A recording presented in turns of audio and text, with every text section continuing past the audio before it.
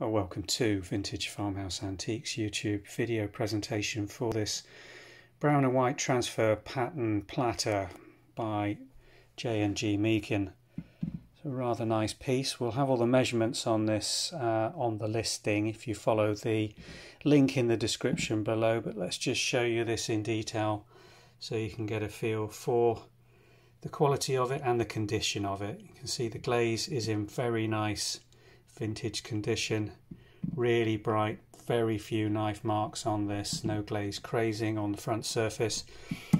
This is a transfer design by Frank Rigger, I think that is. On the signature it's a little indecisive, we'll research that, and if it is Digger rather than Rigger, information will be on the website listing. If I just turn this over, we'll show you some of the marks and date stamps on it.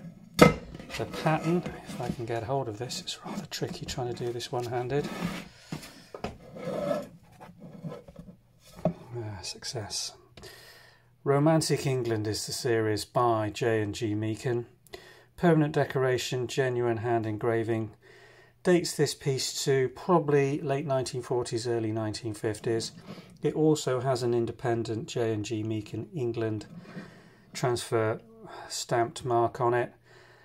Ightham, I don't know how you pronounce that, Mote, Kent, shows where Richard III's lieutenant of the Tower rode from here in 1485 to the Battle of Bosworth. Part of a series produced by J G Meakin in the Romatic England series. They were produced in both brown and white, green and white, and red and white. This one's obviously brown and white. And just a condition note on this to bring you aware of it. These are ink marks from where these plates have been stacked after transfer prior to firing, and these are under the permanent glaze, so they are not removable, only affecting the rear of this piece.